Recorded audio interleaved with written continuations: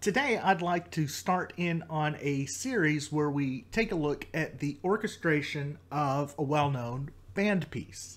And we're going to start off with one of the big ones, and that is Florent Schmitt's Dionysiaques. And for this course, I want everyone to head over to IMSLP.org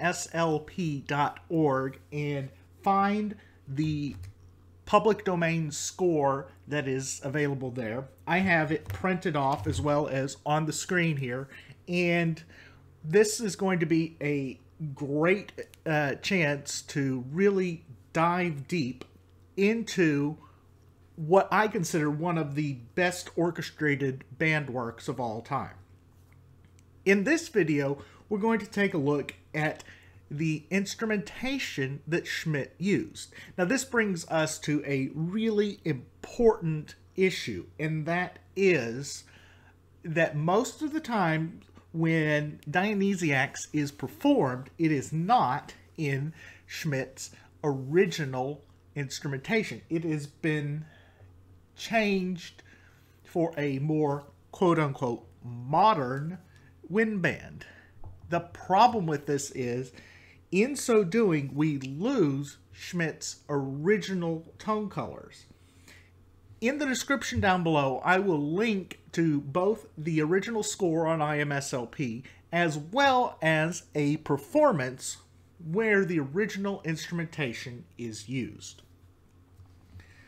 This piece was written for the Guard Republican Band in Paris. It was the big wind band in Paris, the professional wind band, and it was started in 1914 but not fully published until 1925.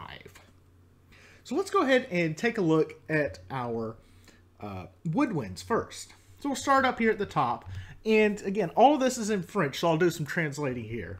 It says two piccolos right here, two petites flûtes en ut, and you'll have to forgive my French pronunciation.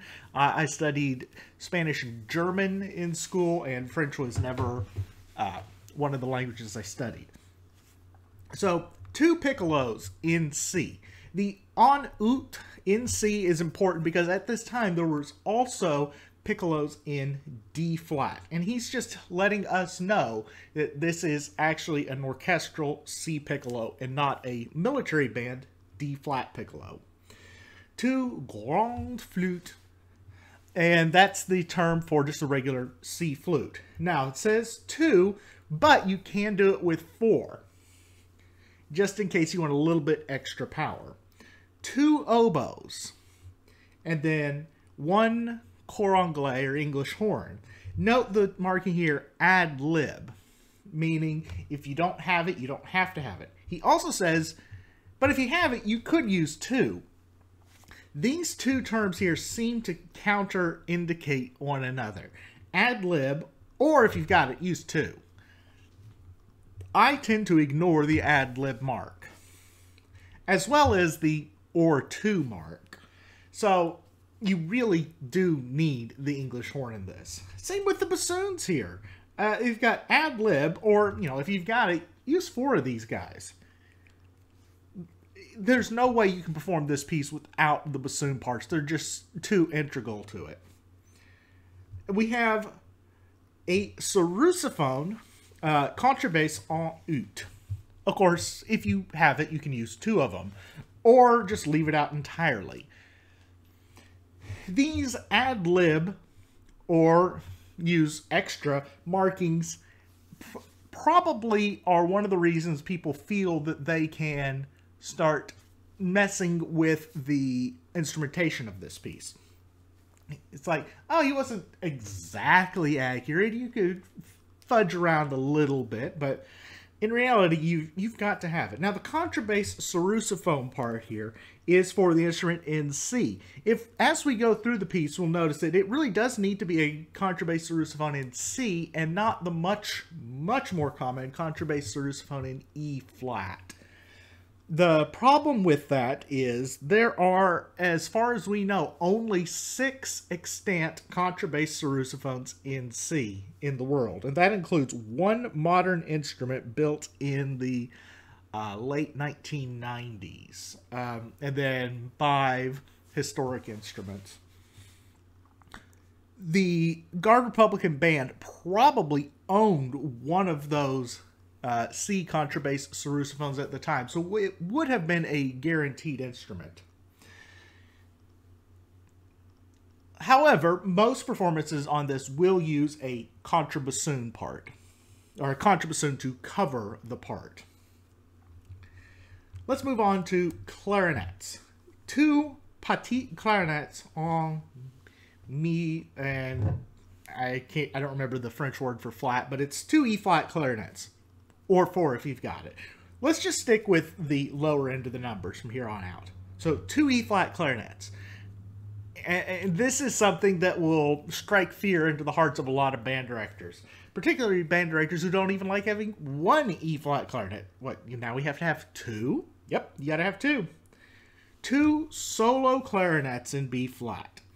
The solo clarinets here are treated very differently than first and second clarinets. In fact, I have been told, and this was in a conversation I had with Johann de May on this very subject, that the solo clarinets would have actually been placed in a different position within the Guard Republican Band. The solo clarinets would have been placed exactly where the clarinets are in the orchestra. And it would also be next to the bassoons and the English horn and the oboes and the flutes. Just exactly as you'd have it in the orchestra. And then the first and second clarinet parts would be placed exactly where you'd have the first and second violins in the orchestra. And notice the numbers here on the first and second clarinets, 12 and 12. That mirrors the numbers typically seen in a fairly large orchestra for violins. 12 first violins, 12 second violins. Well, here we have 12 first clarinets, 12 second clarinets. And then the 2 solo clarinets act as the orchestral clarinets. We have 2 bass clarinets and 1 contrabass clarinet, and that's a B-flat on both of those. The contrabass clarinet at this time was really pretty unusual. Only a handful of instruments were being used. Most of these were the Fontaine-Besson contrabass clarinets. And we'll see the part. Notice here that these are both written in bass clef, so that the bass clarinets will sound a major second lower, and the contrabass clarinet will sound a major ninth lower. And we do need 2 bass clarinets. And you can see right here in the in bar 3, the A-due marking. Next, saxophones. 2 alto saxophones, 2 tenor saxophones, 2 baritone saxophones, and a bass saxophone. We need a minimum of 7 saxophones to perform this piece. And yes, all these parts will divisi at some point. And if you want, you could double it. Here is something, though, that looks very strange to us. Look at this minimal brass section here. 2 C trumpets, and not B-flat trumpets, C trumpets. 2 cornets à piston. These are B-flat cornets, regular old B-flat cornets. 2 cor and fa. That's just the regular old horn. And we have 4 trombones, first, second, third, and trombone bass. This marking right here is unusual, and I've not quite figured out exactly what's going on here, because the French generally did not use a bass trombone.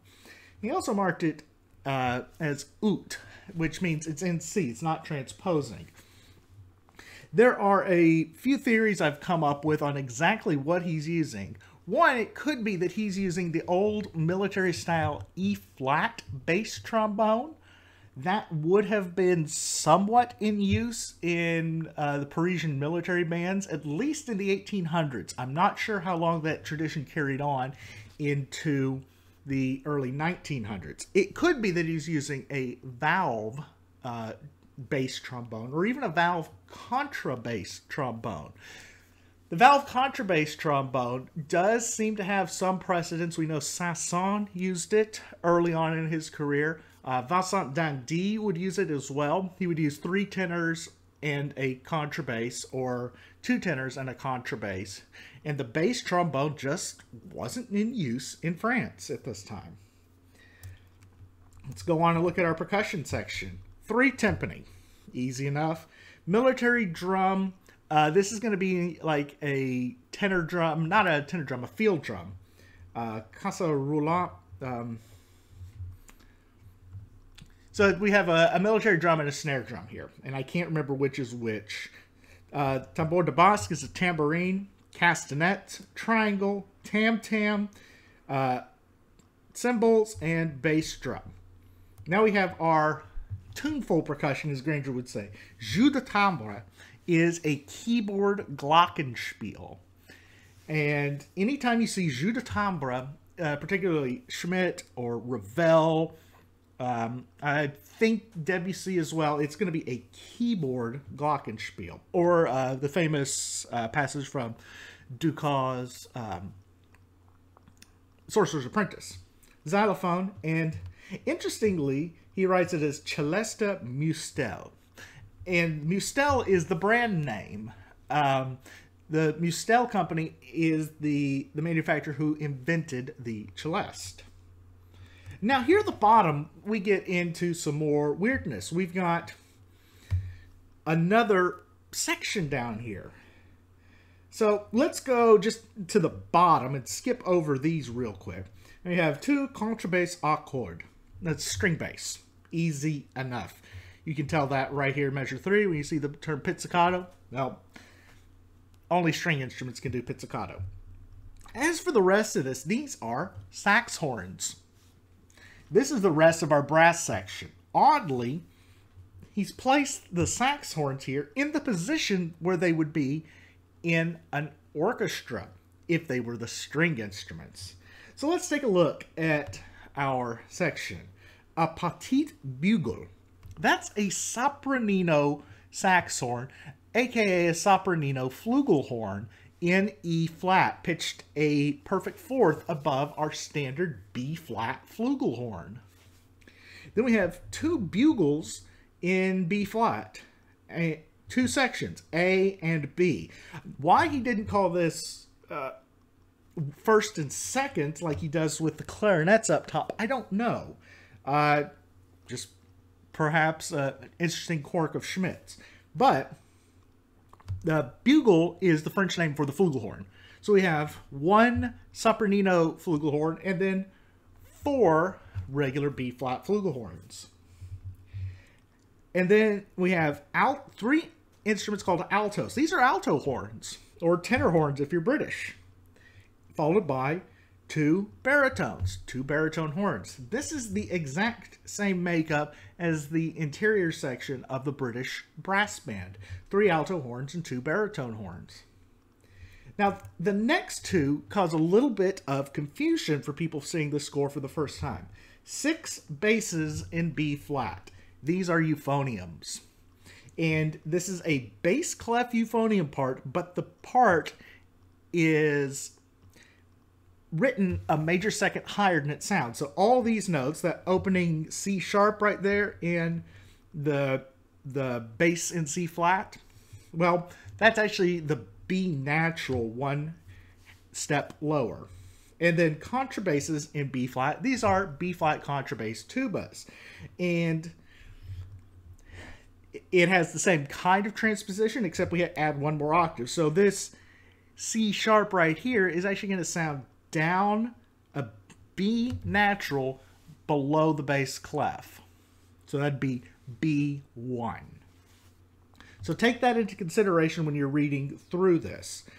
The basses in B flat read a step lower. The contrabasses in B flat read a 9th lower. It's an interesting notation quirk that you'll see in a lot of European scores, particularly French, and sometimes even Dutch scores will still use this notation. I've got a few more modern scores that use it. But by and large, it's a thing of the past. So we've got essentially the full family of sax horns, minus, interestingly enough, the E-flat bass sax horn, or E-flat contrabass sax horn, or just the E-flat tuba. So that seems to have not really been used much in this style of music. We have 6 euphoniums and 6 tubas, and he wants them all 6 contrabass tubas and not use the intermediary size that's popular in other places, particularly in England. The E-flat size is much more popular. So with these quirks of the instrumentation of Dionysiaques, it's easy to see why there are transcriptions of it. It's weird to say there's a transcription of a band work for band, but it exists.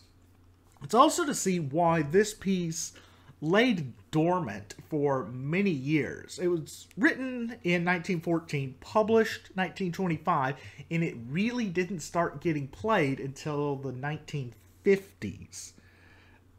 People looked at it and said, it's too hard. It's got these weird instruments that we don't see. I mean, how many of these instruments in the first part of the 20th century would you see in American bands? You certainly wouldn't see contrabass clarinets. Those are ultra rare.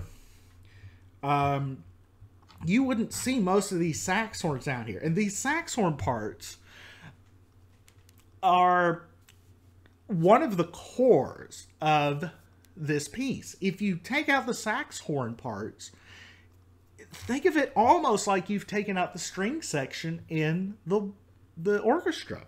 Notice how they're placed in the string section, or in the placement of where the string section will go in the orchestra. So keep this in mind as we start delving in to Dionysiaques. And in the in the next video, we'll take a look at the first section of this up until the initial allegro.